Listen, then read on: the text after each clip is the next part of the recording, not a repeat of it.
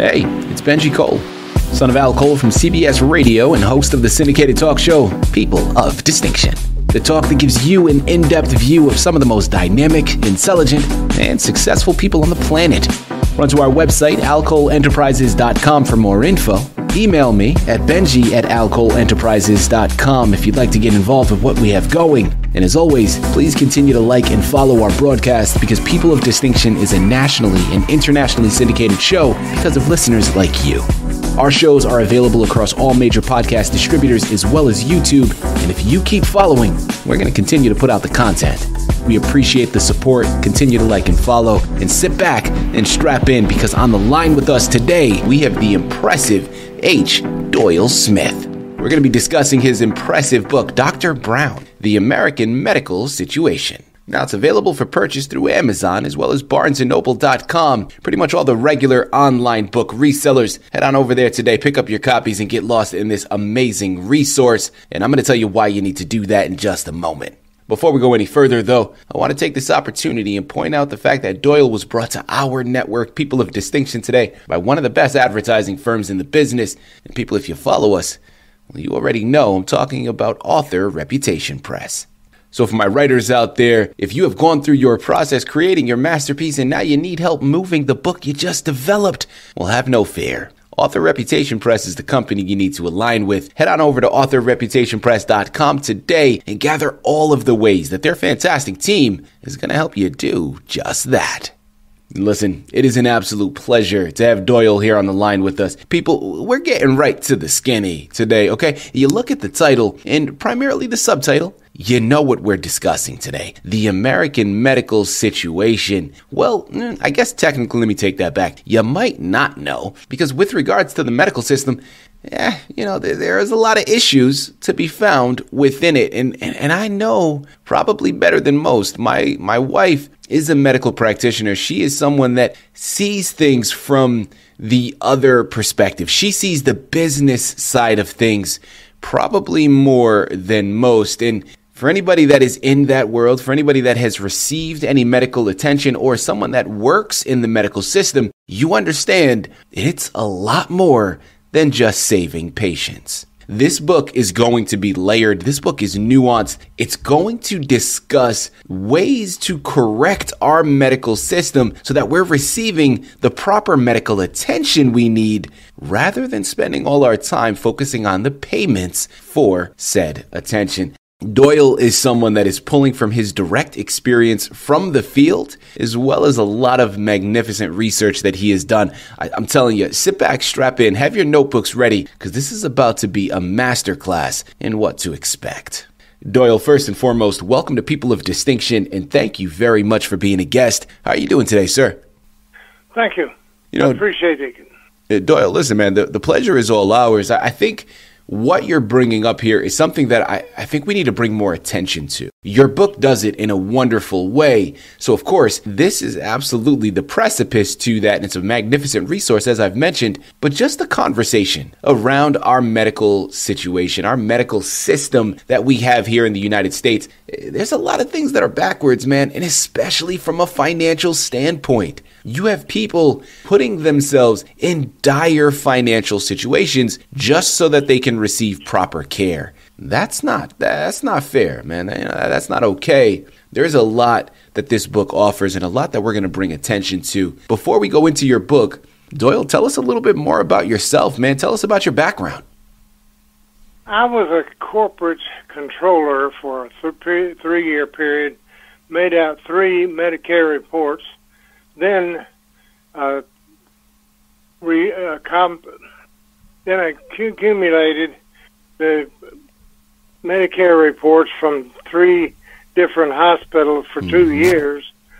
One a 40-bed hospital, one a 150-bed hospital, one a 500-bed hospital, and noticed, for example, that we have some real interesting accounting methods that were used. When I did the study on the 3 hospitals, I found that the that particular year, they found a change in the accounting process that increased the recoverable income for each of the hospitals by 40% between one year and the next. Wow. Without adding a single employee or a single square foot of space. This is because the accounting is intended to get as much money as possible to the health care, whether that is necessary or helpful or not. When the change in the process by which the money that it comes to the hospital is changed from one year to the next, we find that sometimes we make decisions that end up increasing the cost of the Medicare without any help, without any increase at all in medical care.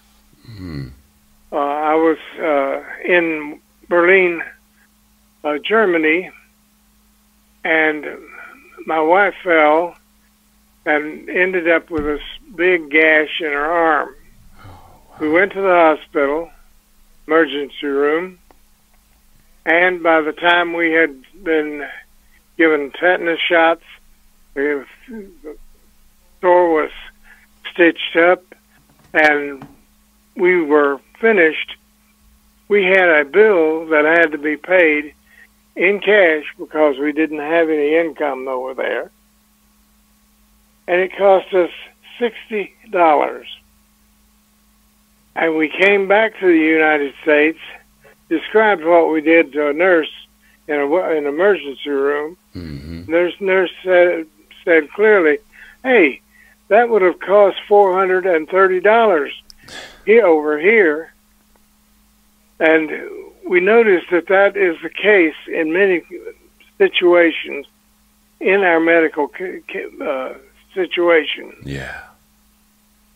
We have a cost-plus system, and if you know enough about accounting, you know that a cost-plus system, when the worker authorizes the work and the owner has to pay it, the worker is not constrained to save money, and he ends up buying a $150 calibrated knife when a 10-cent scalpel would do the same thing. This cost-plus basis for our hospital is one of the biggest problems that we have at this time. Yeah. There are many others, and the book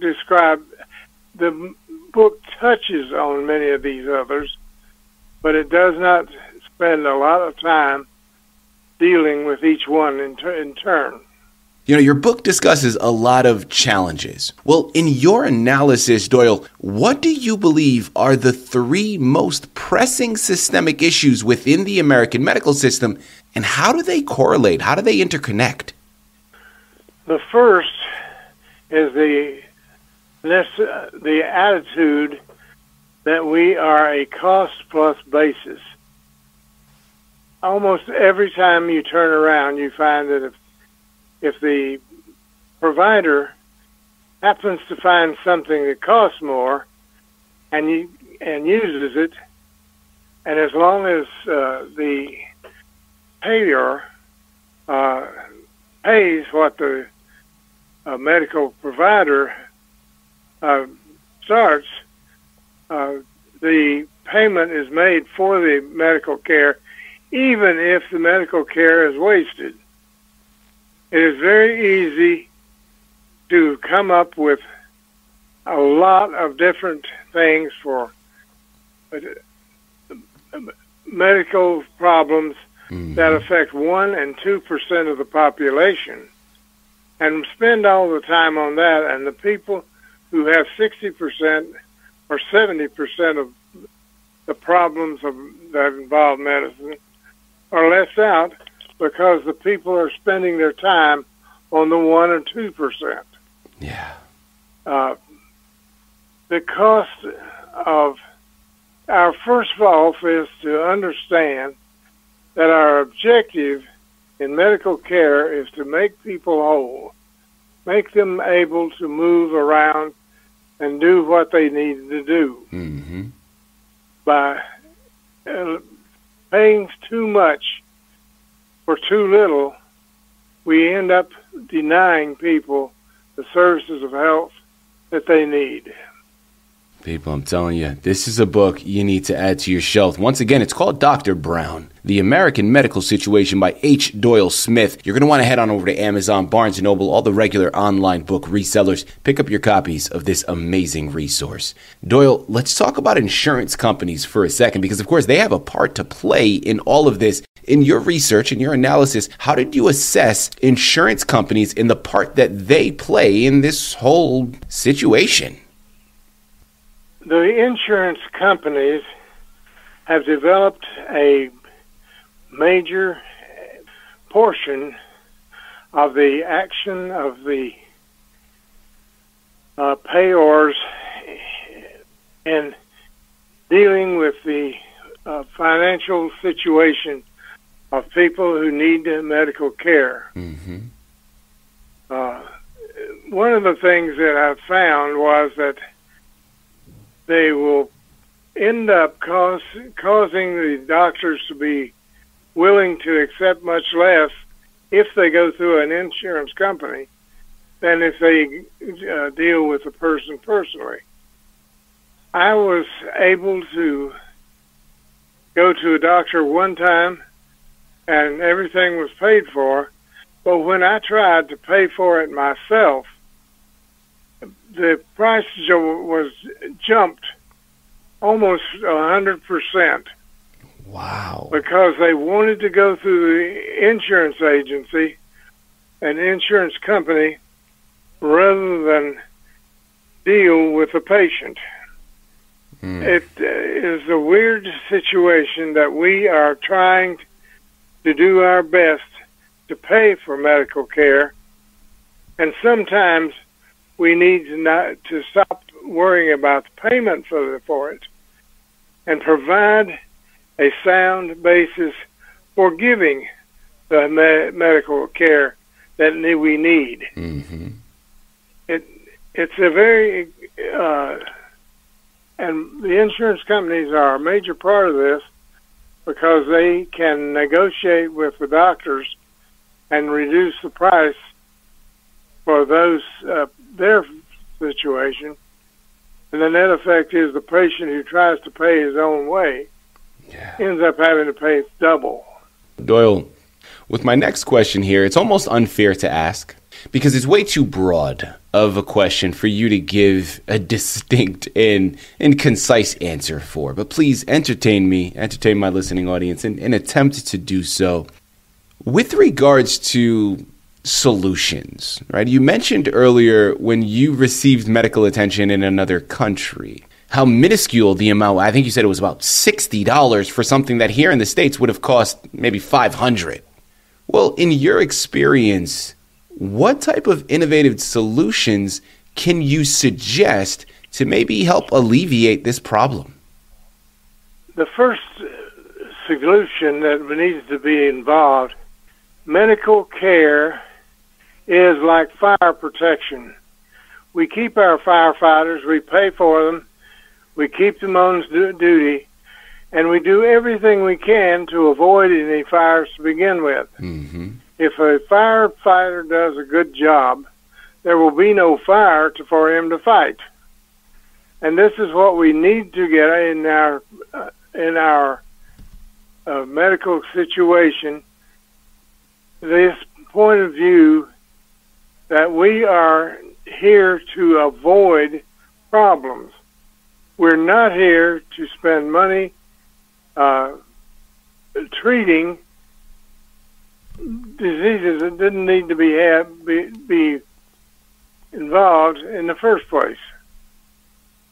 we can easily spend more time supporting the doctors, making sure that they are available and making sure that they are trained and well taught.